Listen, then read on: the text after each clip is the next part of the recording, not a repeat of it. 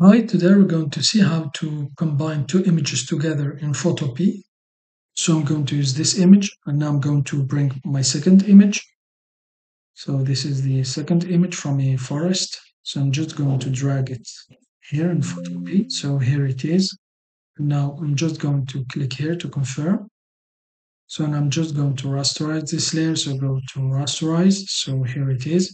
And now in order to merge these two images here, so I'm going to place the forest under the squirrel. So I want the forest to appear this side. And in order to do so, we need to create a raster mask on the square layer. So just click on this icon here, add raster mask. So on a raster mask, the white represents opacity and the black transparency. So now it's white. If I paint with a black color, for example, I'm going to select the paintbrush tool, I'm going to increase size. So it will reveal our forest layer. So Control Z to undo.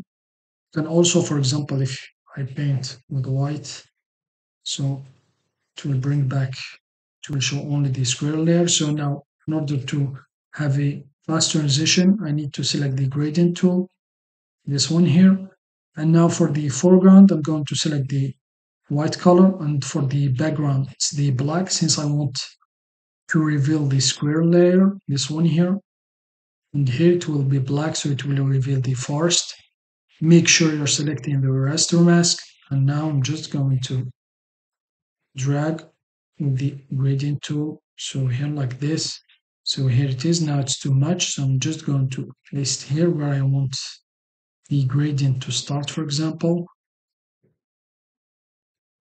So here like this. So I think here it's okay. And now I'm just going to merge everything. So just click there and then you can either merge them or flatten image.